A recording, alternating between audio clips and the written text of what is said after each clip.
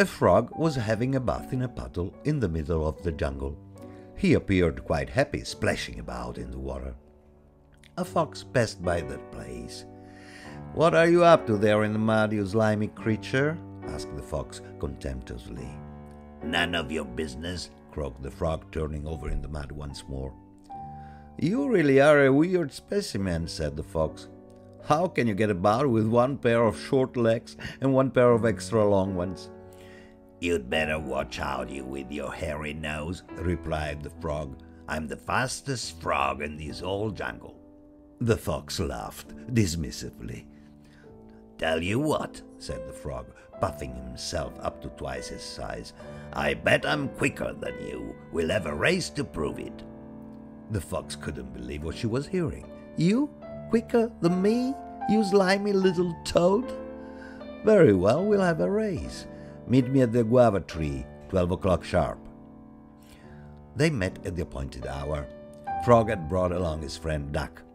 Duck had a very good voice, so he was going to shout out the starting signal. They stood at the starting line, ready to dash off. Duck quacked the start signal. Fox started running. Frog, standing on his hind legs, took one almighty leap and landed on the fox's tail, where he hung on. Fox was so concentrated on her running that she didn't notice a thing. After having sprinted as fast as she could for a few minutes, Fox stopped and turned around. She laughed.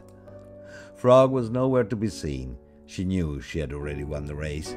All she had to do now was saunter along at a gentle pace.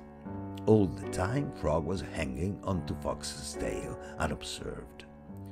The finish line approached, and Fox decided to make a little sprint, just for show.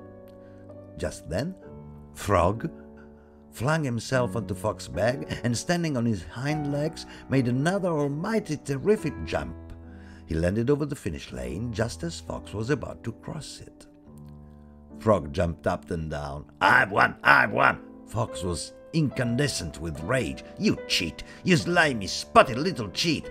Frog just laughed. "I was first to cross the line," he said. "You lost." Fox turned to Duck, but Duck agreed that Frog was the winner. "Frog won the race fair and square," he quacked.